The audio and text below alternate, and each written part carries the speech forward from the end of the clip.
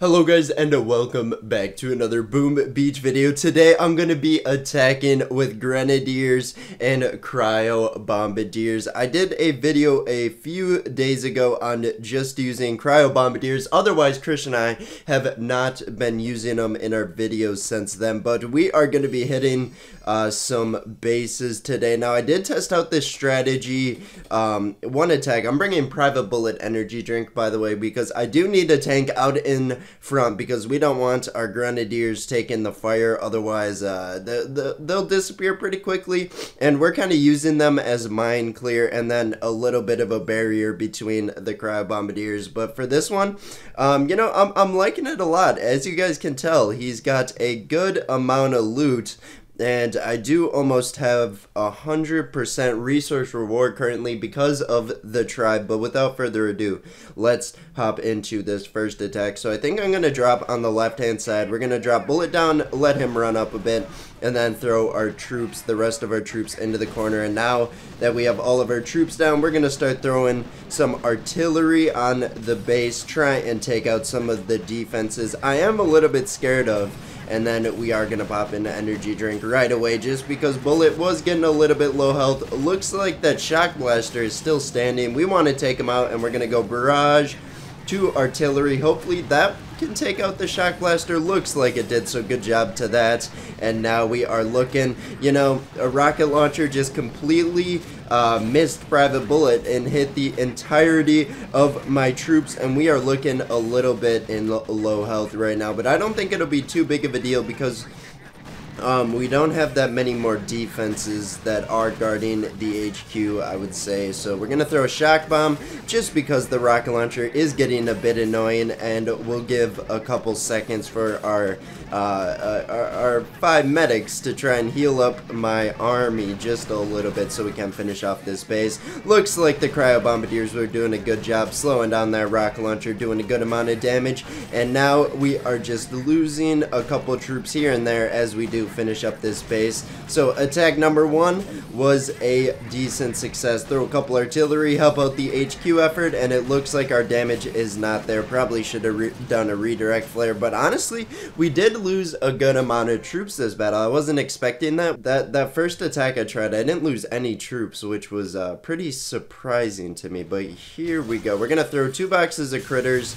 I'm gonna rely on my Grenadiers a lot of the time to take out some mines, but I don't think they would have been able. I don't think their accuracy was that bad that they would take out the mines with their bombs or with their grenades that they throw. I don't even know what you want to call them, but looks like we're just hopping into this. They're gonna run over that minefield. I have a feeling of that, and I'm not really gonna stop them because, you know, sometimes you just gotta let your troops have a little bit of fun, and by fun, that means taking out a minefield, am I right? But going into this, we're gonna throw a shock onto the shock launcher just so Bullet doesn't get shocked too much, because we need him out in front so the rocket launchers do not fully just fire on Bullet and my backline. That would be very not very good for the attack. But we're gonna throw a couple more artillery, take out some clusters of buildings, and hopefully just cruise through this base because there's no ice statue, so it shouldn't be that difficult. We have lost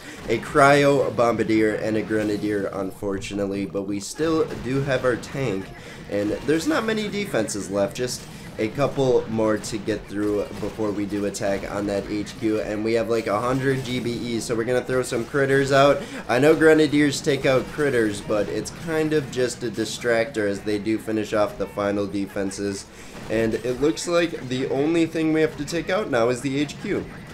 So that's pretty nice.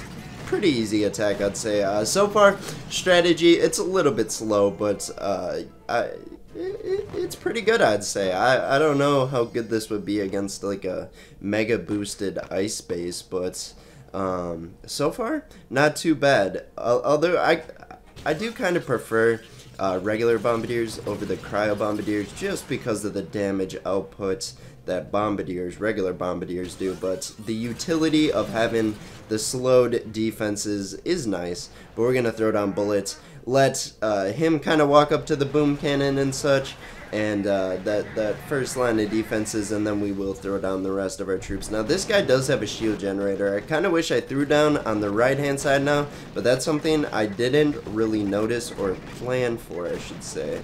But we're gonna throw 2 artillery onto the shock launcher, hopefully taking it out.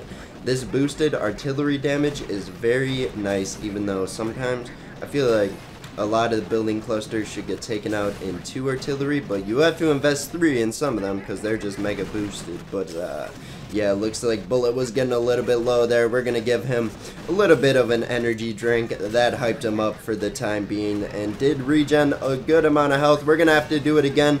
2 boom cannons and a shock launcher firing near, you know, that's never a good combo. Bullet can take the heat, but I don't know if he can take that kind of heat for that long. But it looks like, you know, kind of just going through this base, and not much more defenses that can really take me out here. And we did get a good amount of troops kind of on the right hand side. They started shading it early, and now we can hope our troops do take out that shield generator. Throw a couple boxes of critters, hopefully help out the effort of taking out the shield generator, and pop. There it goes. And now it's just a free HQ being ready to just get demolished here. So, you know, well, the Cryobombardiers are here.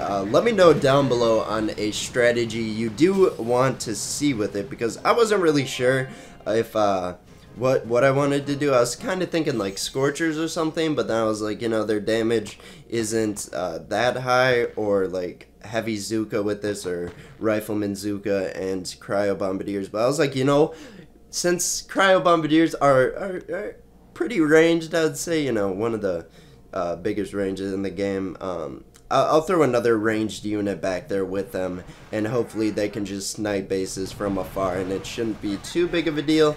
But yeah, it's going pretty well so far. I don't even have GBE boosted, so that's pretty nice. But we're going to throw a couple artillery onto the base, kind of a weak one when it comes to the health side, and there is a boom mine there. I don't want our troops hidden, so we threw a box of critters for precautionary measures, and it looks like we did save 1 or 2 of our Grenadiers' lives, and I will take that over the box of critters any day of the week. And now this base is super weak, level 64, no ice, so this base should be no problem, you know.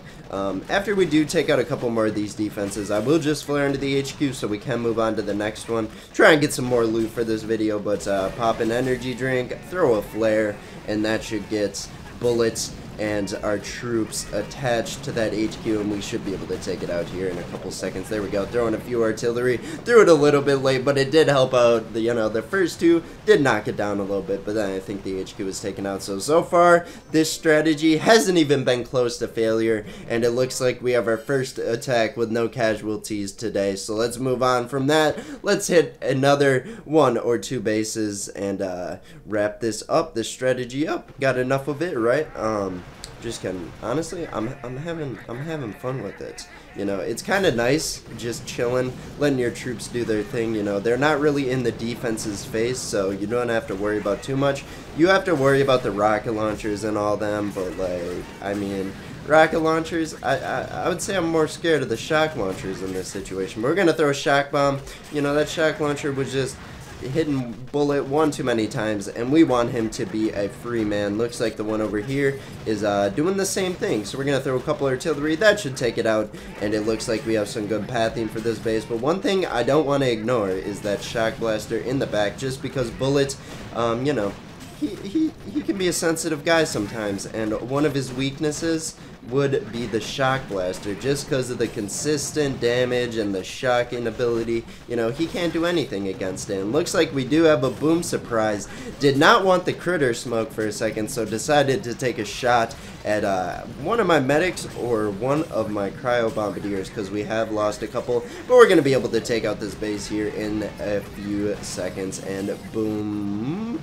There goes Puss, and we're going to move on to one final attack for today. So I would say this attack strategy is pretty successful currently. I thought I was going to fail one today.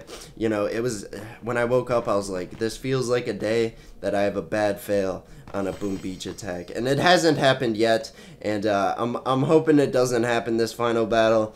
And by saying that, we are going to avoid that base. It had 2 grapplers. Bullet would have been taken for a ride, but this base doesn't look too intimidating. I don't see any ice statues and a couple prototypes, but I'm going to be able to deal with them pretty easily here. We're going to throw down our troops, and then we're going to throw a shock bomb that's going to disable half of the base's defenses right there. That's always nice when you throw one shock bomb and all of a sudden a base is almost useless. But we're going to throw another one, should take out half as many defenses or half the base again.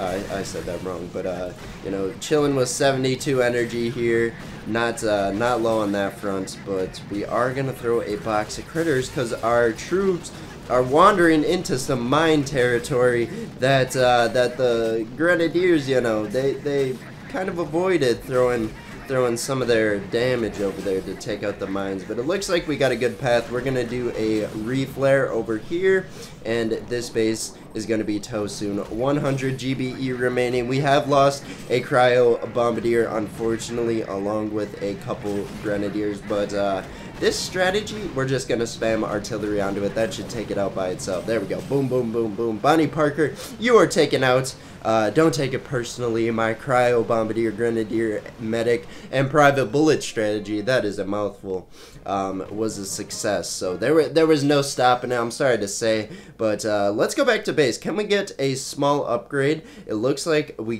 can.